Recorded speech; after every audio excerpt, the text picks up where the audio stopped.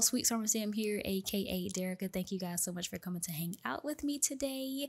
Today's speed build is a budget starter home. So I stuck with the budget that you get with 2 Sims, which is 22,000 simoleons, and the 2 Sims in question you guys have seen already, Ashley and Diamond from my courthouse wedding venue video, and the cabin vacation rental speed build videos. So if you guys have not seen those videos, I will make sure to link them in the description. But they have their starter home in Oasis Springs on the Sand Trap flat lot. I think this lot is a 30 by 20. I could be wrong, but I do think it's 30 by 20. And I went with 3 bedrooms and 1 bath. There's a primary bedroom, a nursery, and an office space.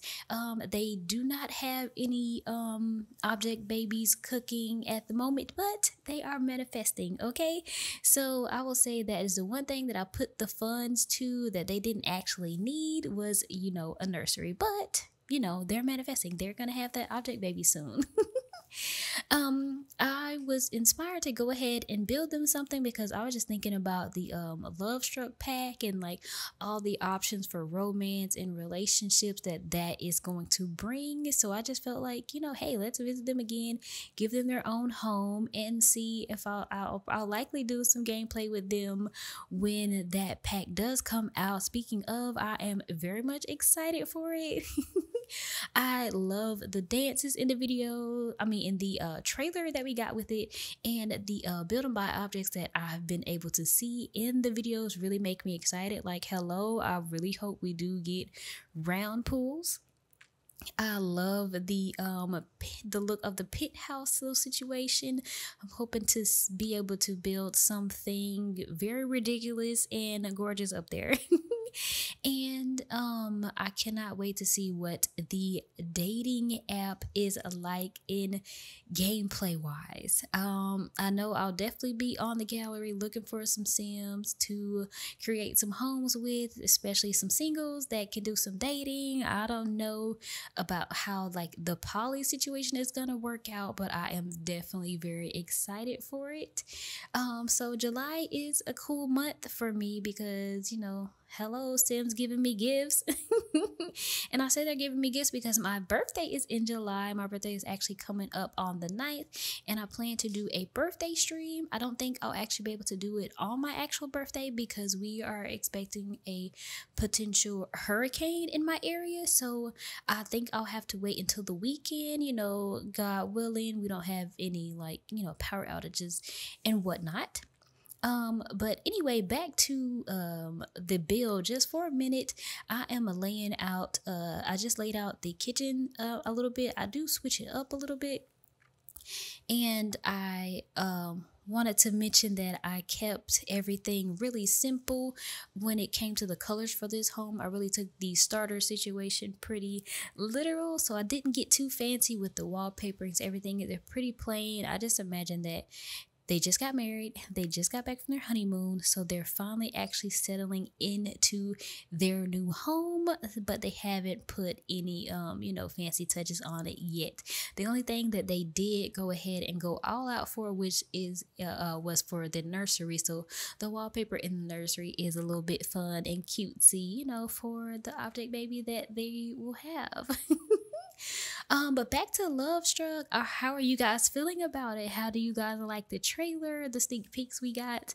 I personally cannot wait until they do the gameplay. I hope it's actually alive for real this time, because I feel like last time it was pre-recorded. I don't know.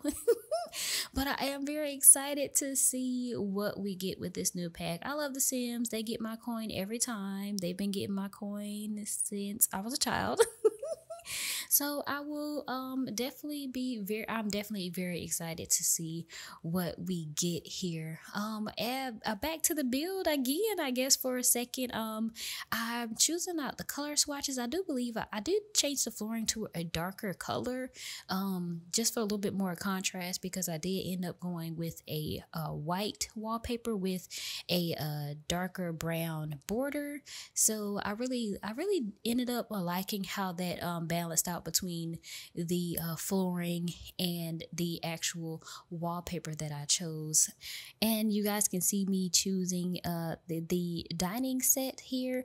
I really was liking how all these lighter colors were just coming together. So I started with it and just kept going with it. It all came together, like I mentioned, when I changed the flooring to a darker color. But I really had a lot of fun with this build. I usually am like choosing more quirky, like maybe quirky is not the right word. I use a lot of color in my build, so to be a bit more neutral here was strange for me, but I actually like how it turned out. So there was a lot more white than I would typically use, but I really did enjoy it, and I think it kind of made sense for, you know, the idea that I had in my mind, and that this was a starter home and they hadn't put too much of their own personal touches into the space just yet.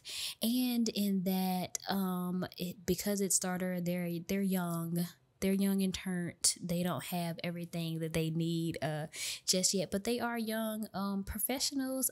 Ashley is a music producer, and Diamond is an interior decorator. So they are, you know, fairly new into their careers, low level in their career. So they have a little bit of ways before they have the money that they need to have everything in their home.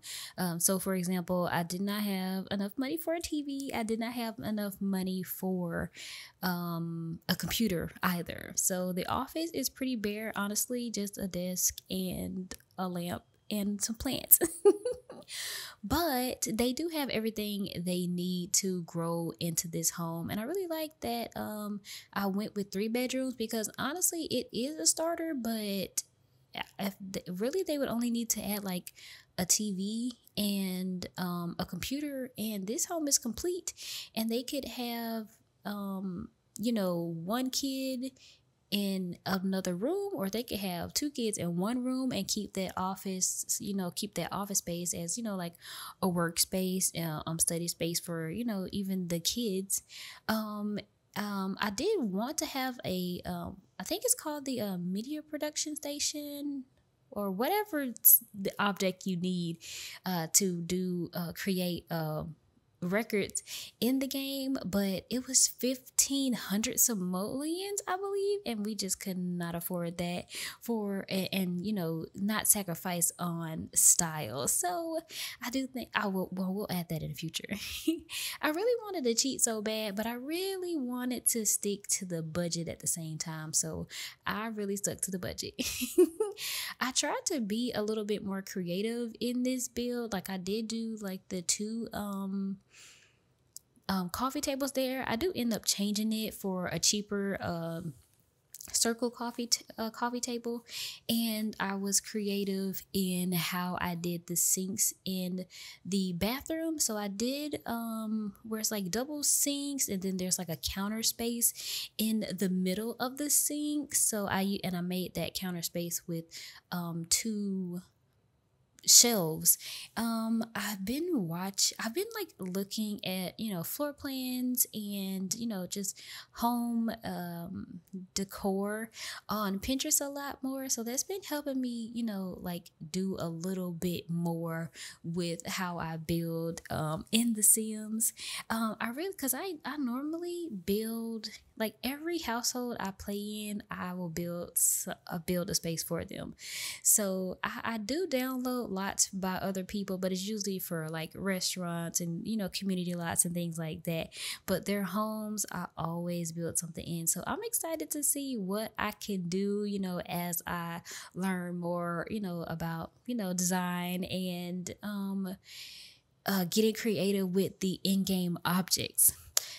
So I am laying out the objects in the bedroom. The bedroom is really simple.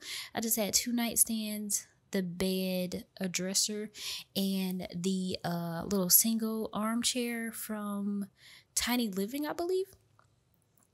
Or maybe even, it might be Nifty Knitting that that the chair that I end up using is from. But either way, I really like the colors in here. Like they were just a lot of fun to me. I really wish I was able to get some table lamps for the tables that I put on either side of the bed, but I was not able to work that in there. I honestly was struggling so bad to stick to the 22,000 simoleons because usually when I play, I'm like, what budget? Money's no object. I have cheats. But it was really cool to see what I could come out with because I was just thinking about, in comparison to the starter homes that we get with the actual game where there's very limited objects and stuff. And I do understand why they limit the object count on a lot, but you can really do so much with the starter funds and have a little coin at the end of the build, which honestly I don't think I left them 50 simoleons. They have enough to make one meal. But I did play with them a little bit, so I did get them a little bit more money, so they're just not like struggling when I leave this household.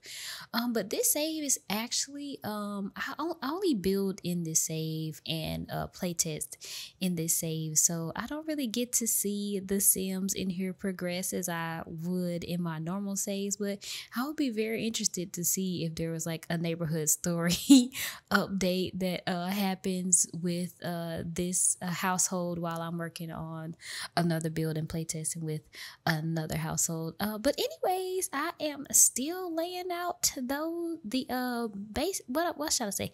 The foundation for this build. I'm just laying out the bare minimums of what every room needs before I go back and tweak and delete things so that I can afford the look that I was going for. We are into the nursery. I honestly spent a little bit too much time in the nursery. I shrunk the build down just a little bit to help me out with funds, and so the nursery was a little bit tighter than I was originally aiming for, but I think it worked out really nicely. I only had a changing table, a crib, a rocking chair, and one toy in there.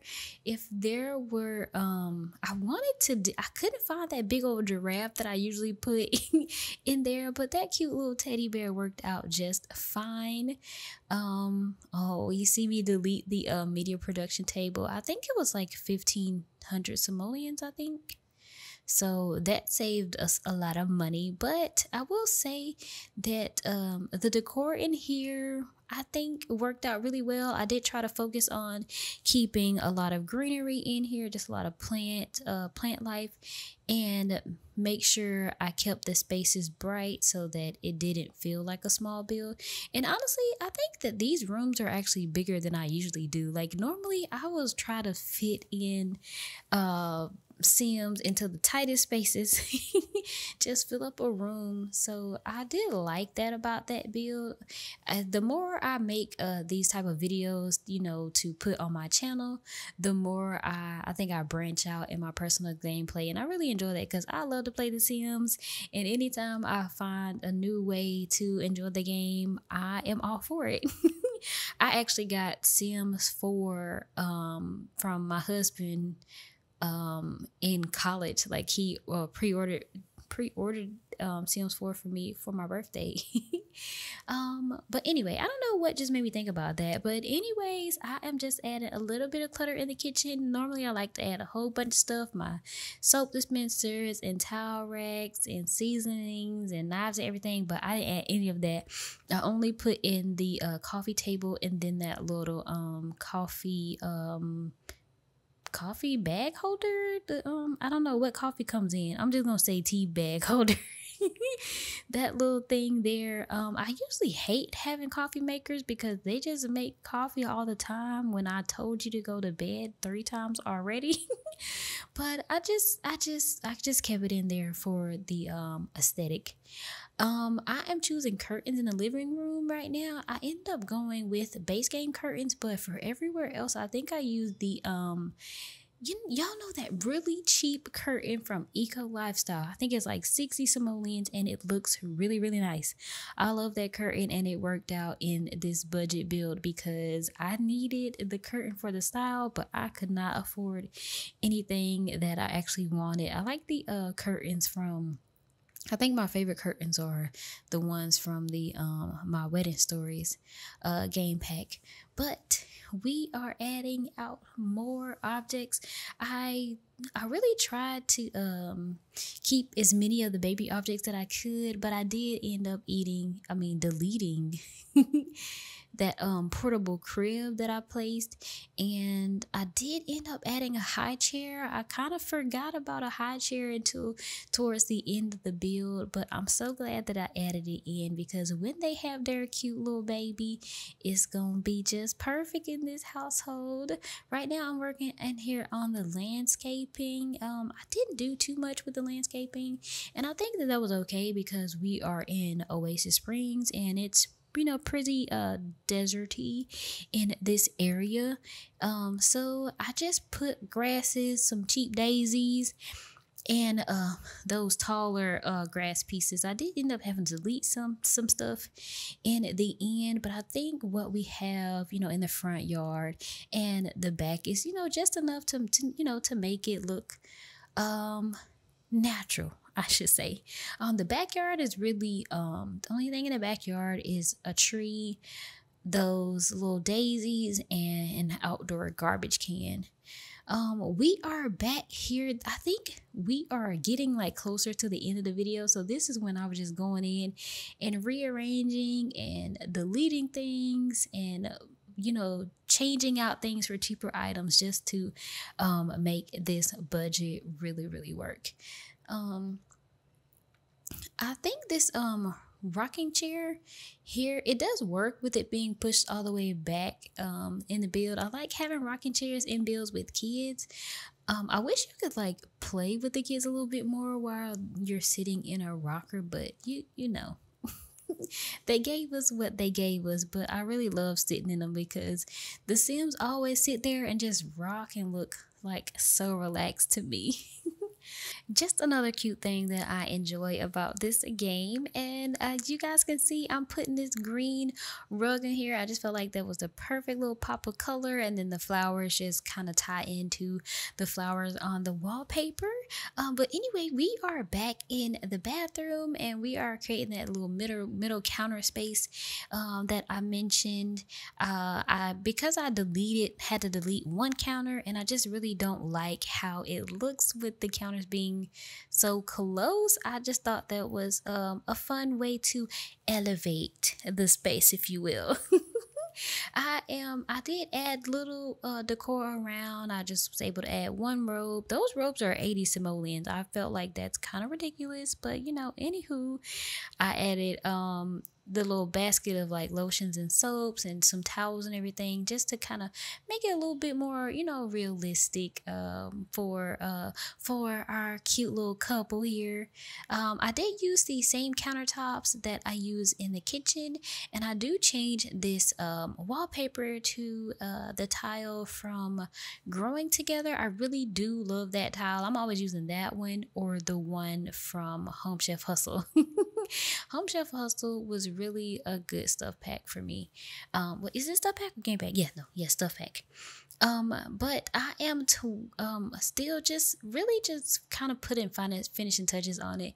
I knew I had to at this point I really knew I had to finish up the decor in the bathroom and furnish the last space, which is the office space. So I really had to do a lot of tweaking at this point. I think you'll even see me delete a light at one point so that I can get 50 simoleons back. Like, it really was a struggle. I see why people like do so many like budget build challenges, because it is a lot, it's a little bit more challenging than you would think.